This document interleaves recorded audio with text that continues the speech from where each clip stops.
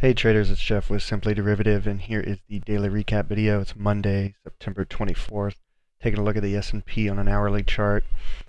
Friday we had a down day, and that continued over the weekend. We opened on Sunday with a gap down and follow through this morning's session till about 7 o'clock when we got a reversal, and the market has really since just popped back up to where we opened to start the day, regular trading hours on the U.S. session.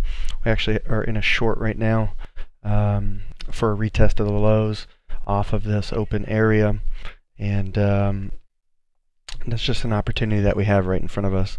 There's one above as well at the gap fill, potential for a shorting opportunity. A couple actual opportunities up here, but this is the one that we're in right now. You can see that the market came down to the 60-minute level, and that's where it bounced.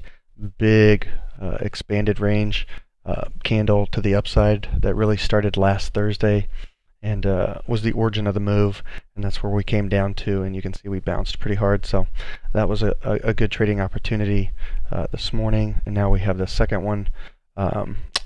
First was a long, now this is a short. See how this plays out, see if we can continue to have some weakness the rest of the week.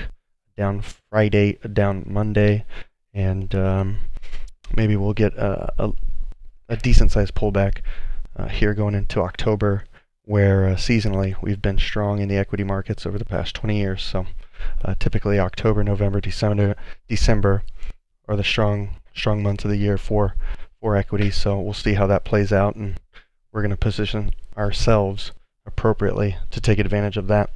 But in the short term, we do have these 60-minute levels that we're paying attention to. So that's it for today, guys. Be sure to just subscribe by hitting the button below, and we'll see you next time.